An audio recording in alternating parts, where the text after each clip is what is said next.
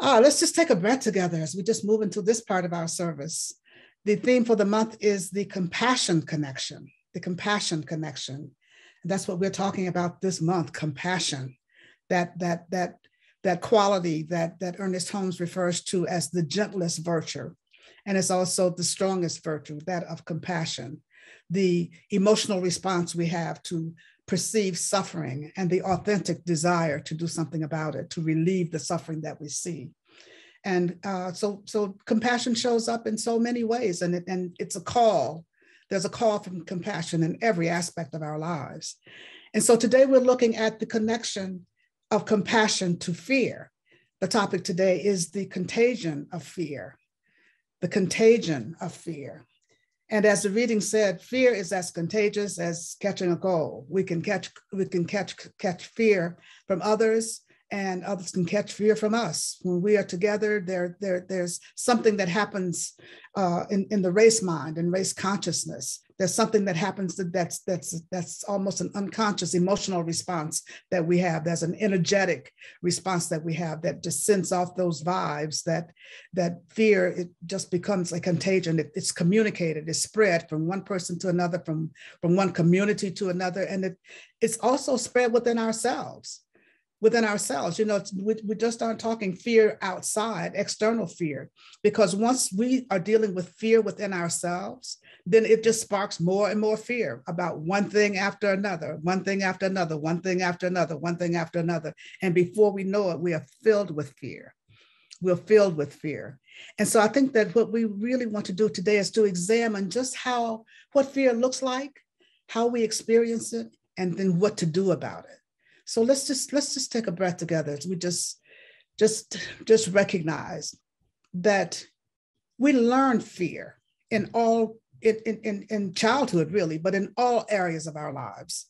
We learn it in childhood from our parents, from our schools, from our churches, from our friends, from the community. There's just so much that happens that just teaches us fear from the time we enter this plane. And so what we do is we walk around with so much of it as a part of who we are, as a part of our consciousness, as a part of our makeup, that we don't even recognize that we are operating in fear. We don't even recognize that fear motivates many of our actions, that fear informs many of our decisions, that fear holds us back from living our lives fully and completely. And so what we want to just recognize today is that there is the existence of fear, and then there's the existence of more than fear, of living life without it, living life without fear, living life without fear. And that sounds easy, and it is not. It is not. It's simple, but it's not easy. And so Ernest Holmes talks about fear being the negative use of faith, because sometimes we have more faith in the fear than we do in what we really would like to experience. We have more faith in the fear than we have in God itself. We have more faith in fear than we do in anything. And someone said that the biggest crisis that we face is fear, because in fear we begin to believe in the reality of the crisis. In fear we begin to believe in the reality of the crisis, whereas in faith we turn to that which is real. And so what we want to do is to look at what's happening with us when we go through these times of fear, when we go through these times of anxieties, when we go through these times of situations that come up that are beyond our control, which most of them are, but we don't recognize that they are. But the whole thing about fear is it's really when we are dealing with the unknown. There's so many things that bring fear into our lives when we're dealing with the unknown. We don't know what's going to happen next. We don't know whether we're going to get that job that we applied for. We don't know what the diagnosis is going to be. We don't know what's going to happen as we go down the road. We don't know what's going to happen with the economy. We don't know what's going to happen with so many things in our lives today. And the truth is that we've never known, but we always thought that we did. We always had some kind of comfort as we look back. We thought that we knew, but we really didn't. So looking forward to the unknown, we move into that place of clutching, into that place of anxiety, into that place of holding on, into that place of closing our hearts, into that place of just pure and simple fear. And so Ernest Holmes says that if we are dealing with fear, if we are walking around fearful, there's a method for getting rid of that. There's a method for releasing it, for living our lives fully and living our lives completely. And I think that it's really worth us taking a look at. It's really worth us really considering, because as I said before, fear can hold us back in so many ways. I have a lot of fears in my life. I have had a lot of fears in my life. I've gone through a lot of times of fear, and some of them, I want to say some of them have been irrational, but I'm not sure that there's very much fear that is rational. I think that most fear is irrational. Of course, it's rational to be fearful of a hurricane or a storm if you can't get out of it, or some life-threatening thing that we can't get out of and that we are faced with immediately. But when we can go through the steps of just dealing with it, then we can begin to open up and to release and to let go and to really turn to that one power, that one presence, that one life that is within us, that is always right where we are, and just be able to release and let go of that fear that we're holding on to. And so Ernest Holmes says that we should develop a method, and this is the method that he gave us to just deal with fear that we are experiencing as we go through our lives. And he said the first thing that we should do is to not harbor that fear, not hold on to it and try to hide it from everybody and pretend it doesn't exist. That what we need to do is to be able to express it to someone, to find a close friend or a confidant that we can really share our fear with, someone that we can really turn it over to, someone we can share it with, someone that we can open up our heart and our soul to, and just explain to them what we are feeling, what we are experiencing, how fearful we are. Because that person that we're talking to can help us to walk through it, can help us to see that what we are dealing with is not true, or help us to analyze it, or help us to really walk through it, help us to really take it apart, break it apart, and really look at what's happening and what we are feeling fearful about. And one of the first things that we do when we're afraid is to close down. We don't want to tell anybody. We don't want anybody to know that we're afraid, because first of all, we think that somebody might judge us. Somebody might feel like, well, that's silly for you to be afraid of that.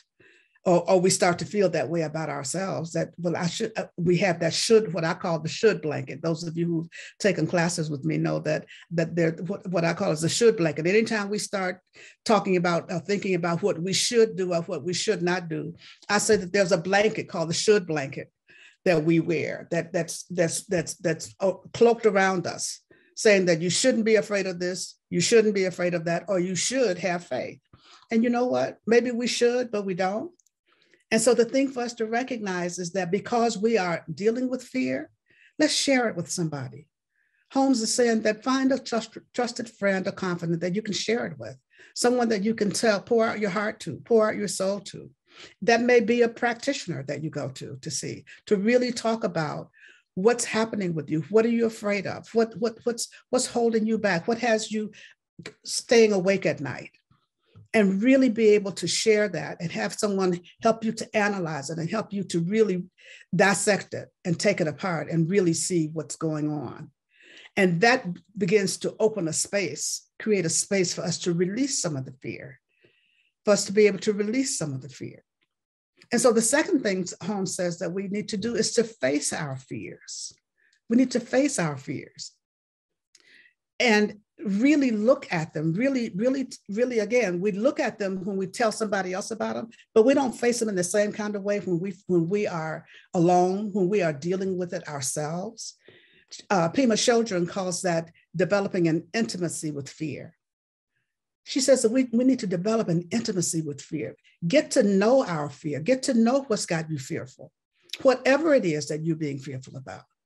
Whatever it is that has you awake at night, whatever it is that's on your mind all the time, and even if it's not on your conscious mind, you can feel it in the back of your mind. Whatever it is that you are feeling really scared about, face that, develop an intimacy with it, look it in the face.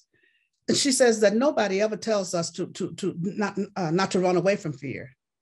Nobody ever tells us not to run away from fear. Nobody ever tells us to stay here and look at it. Because what we do the first thing we do when fear comes up is we try to avoid it. We try to distract ourselves from it. And there are many ways that we distract ourselves from it. That's sometimes by drinking, sometimes by eating, sometimes by, my favorite way is shopping, sometimes by doing all kinds of things that will distract us, that will get our attention someplace else. But the fear is still there. It's still blocking. It's still holding us back. It is still impacting our lives, and it is still creating that energy that influences other people. That's how we pass it on to somebody else.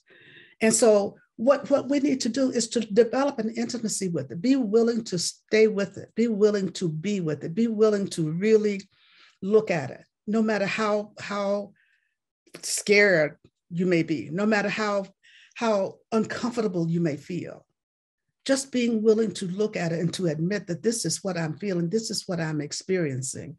This is, and when we are really developing an intimacy with it, where do I feel it in my body? How am I responding? How am I reacting? Is it making me more impatient? Is it making me more irritable? Is it making me go into hiding? Is it making me move into denial?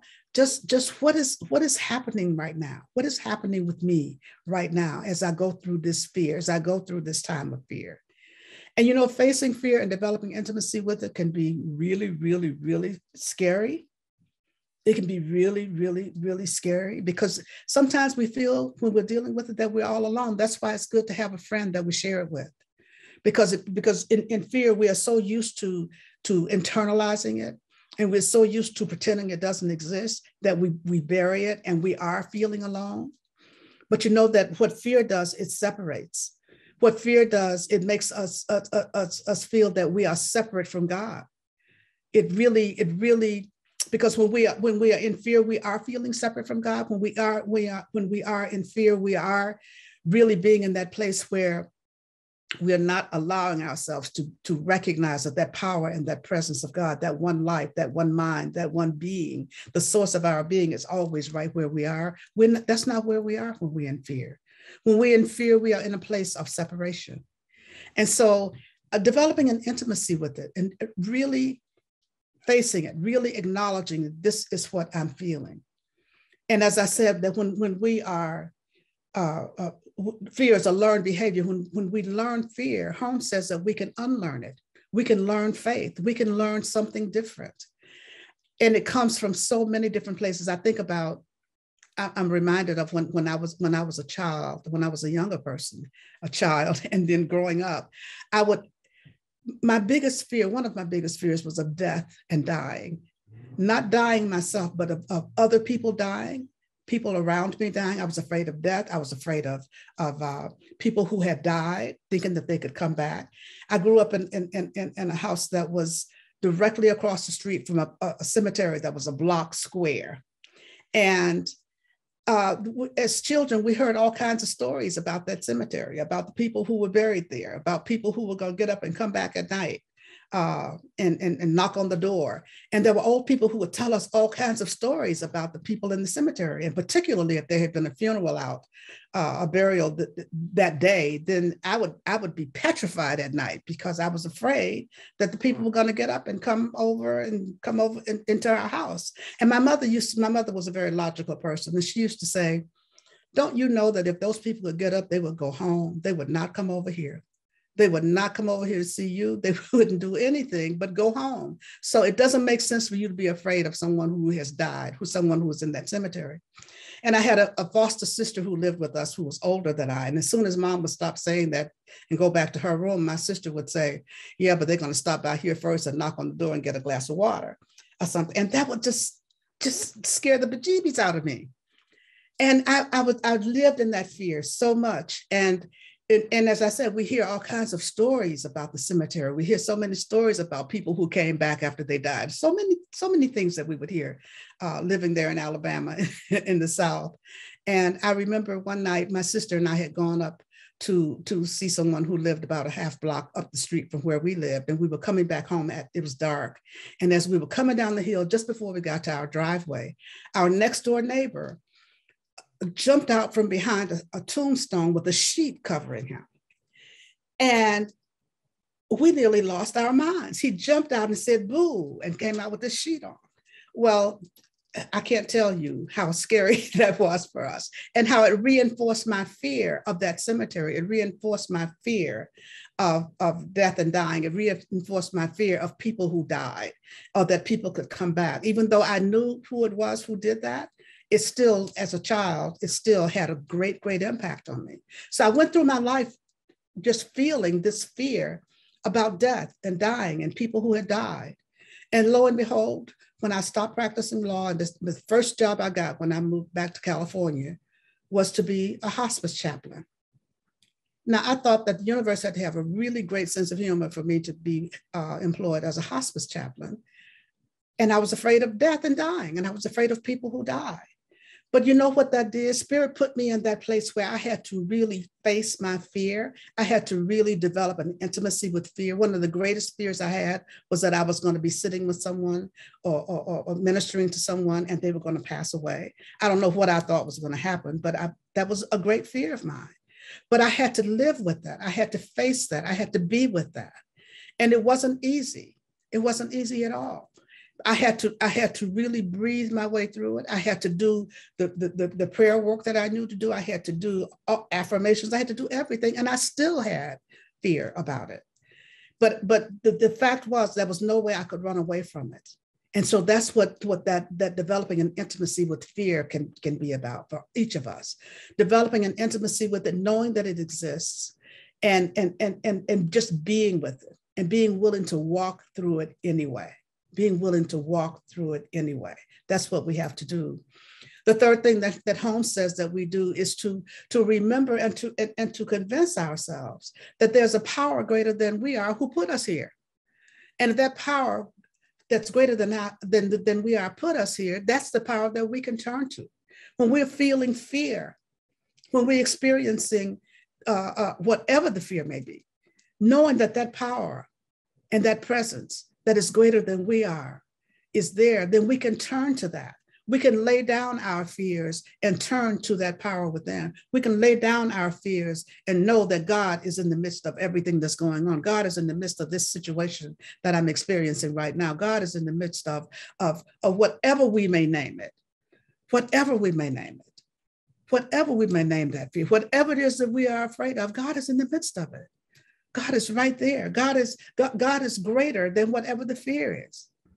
God is greater than whatever the fear is. And when we come back to remember that, and remember that we can turn within to that power, turn within to that presence, and let go of our fear, let go of our anxiety, let go of our conflicts, let go of whatever it is that we're holding on to, then we can turn that over.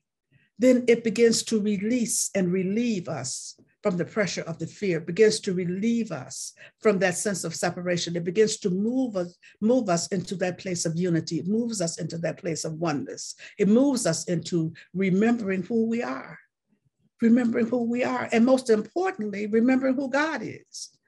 Remembering who God is and remembering that God is in the midst of this. God is in the midst of even this, whatever it is. And so when we do that, when we get to that place where we can take a breath, take a step back, and just say, you know what, God, I'm turning this over to you. I'm turning this over to you. I'm trusting you and trusting that God is handling it, whatever it is, whatever the case may be. And so this is the way that we get into that place of just beginning to really let go of the fear. And when we turn it over to God, then we are moving into that place of faith. We're moving into that place of faith. And faith is contagious. Just as fear is contagious, so is faith. So is faith. And the more faith that we have, the more contagious it becomes. The more faith that we have, the stronger it becomes. The more we could turn things over. Even if we pick it up again, just remember to turn it over again. No matter how many times we pick it back up, no matter how many times we move out of that fear and we think it's gone and we look up and lo and behold, here it is again. And you know what? we turn it over again, and we keep turning it over again, because each time that we're turning it over, each time that we turning it over, we're returning unto God. We're remembering who God is. We're remembering our relationship to God. We're remembering to move into oneness with the all that is. Whenever we turn it over, whenever we say, I take this off my plate and I put it on the altar of God, I turn it over to God. And I know that God is handling this. I know that God is in the midst of everything that's going on. I know that God is the source of my life. And I know that God is taking care of everything. And when we can do that over and over and over again, it builds our trust muscle. It builds our faith muscle. It builds our courage to release and to let go. And you know what it does? It also builds our compassion for ourselves. Because when we are in fear, oftentimes we judge ourselves.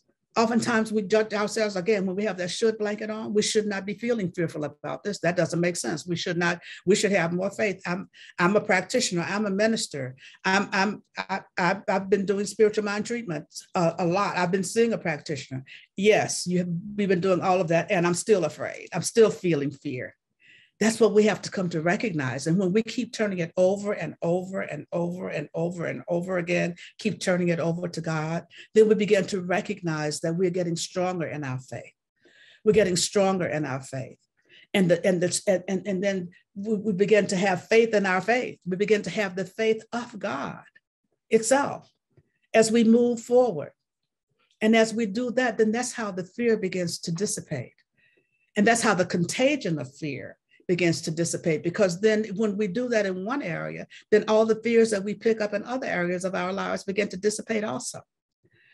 They begin to dissipate also. And so I'm encouraging you to really begin to really be willing to release and to let it go, no matter what it is, no matter how big you think it is, no matter how little you think it is, whatever it is that you're fearful about, because there's no big or little in God. God just is, and always is available to us. Always is available to us, always is available to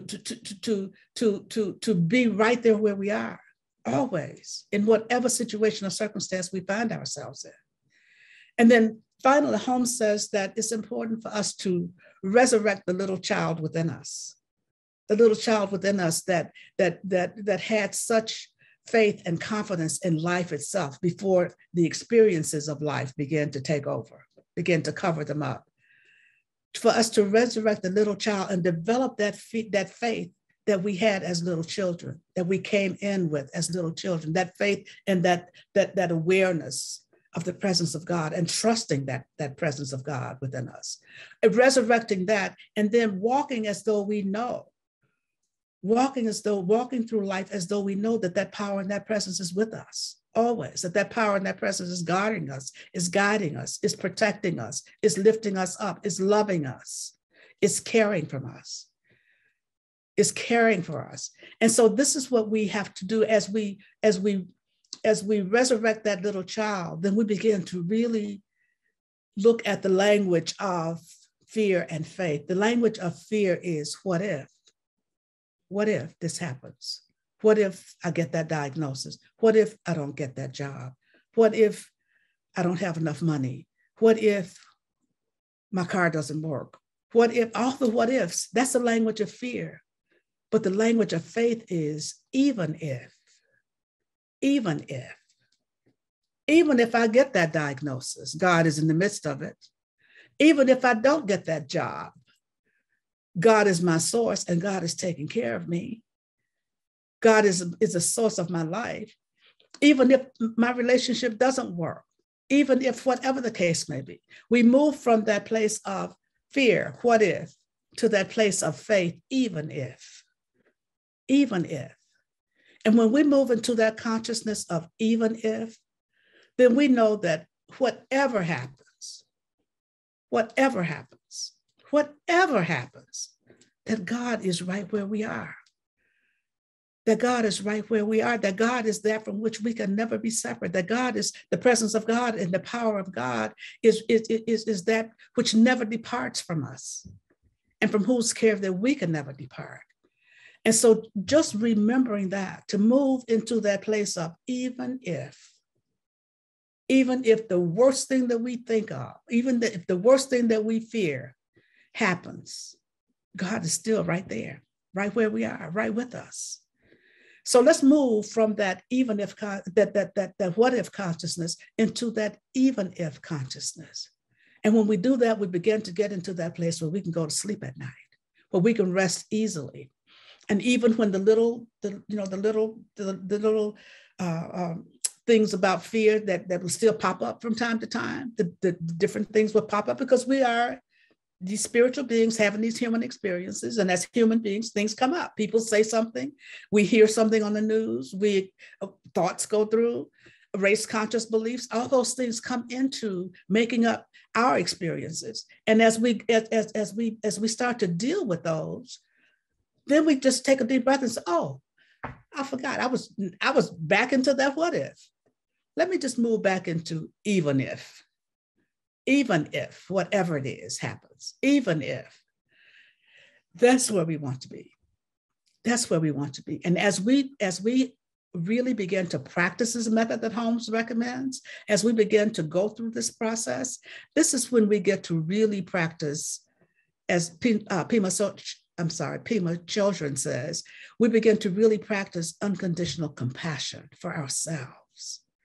Unconditional compassion for ourselves. Imagine that, having unconditional compassion for ourselves. Imagine loving ourselves, caring for ourselves, accepting ourselves, being compassionate with ourselves, even when we're feeling afraid. Being willing to say, I'm feeling afraid, and I know that God is in the midst of this. I'm feeling afraid, and I know that God is right here with me. I'm feeling afraid, and I know that my faith is building and it is stronger than anything that I can fear, because I know that God is right here, that I am not walking this path alone. I'm feeling afraid, and I know that even if the worst happens, God is. God is. And that's all we ever need to know, that God is. That God is. And so it starts with us. It starts with us. Holmes says that if fear happens in our own minds, that we have to be our own doctors. And that we have to be our own doctors by clarifying and purifying our own minds. And we purify our minds with thoughts of God and with the truth that we know about God, that God is always, always, always right where we are. Right where we are. Right where we are. Right here and right now. So let's turn within in this moment now and just recognize.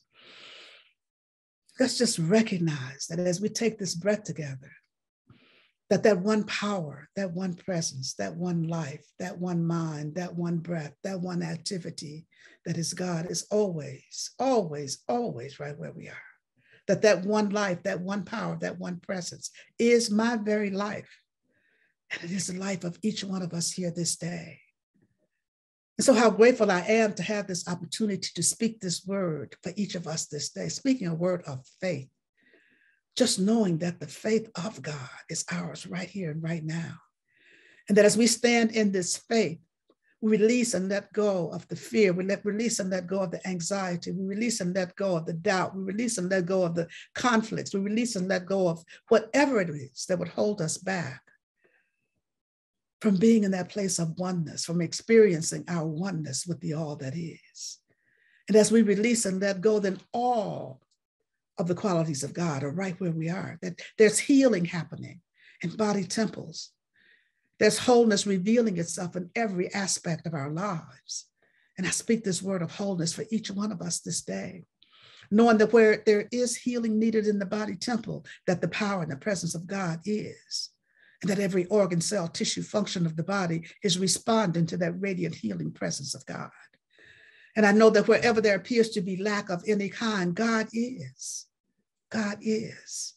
And that all needs are met, no matter what we name them, no matter what we call them, God shows up in our lives, as whatever it is we may need in any given moment. And I'm just knowing that where there is a need of peace or harmony or joy or love or balance, peace of mind, that God is showing up as whatever it is, whatever it is. And we are experiencing this in each and every aspect of our lives. I pause momentarily so that you may speak the names of anyone you'd like held in prayer this day. You may speak their names silently or loud, but you may speak them now.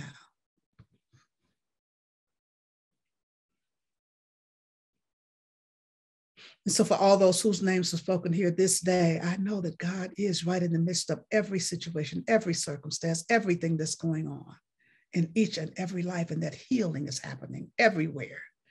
This word goes out to anyone on this planet needing a prayer this day, knowing that God is. God is. That's all we ever need to know, that God is. Everywhere present, God is. And that wholeness is revealing itself everywhere. I speak a word of peace on this planet for anywhere that there's war and unrest, peace in Ukraine. I speak a word of forgiveness and compassion everywhere that is needed. I speak a word of joy for any place that joy needs to be experienced, knowing that God is joy itself. And as our hearts are opened to love, our hearts are also open to joy being expressed everywhere, and love being expressed everywhere, and compassion being expressed everywhere. I simply say, thank you, Father, Mother God. Thank you, Father, Mother God, for everything. Thank you, Father, Mother God, for the word spoken and the perfect manifestation of the word spoken here this day. I know indeed that all is well. For I know indeed that all is God. And I simply allow it to be. And so it is.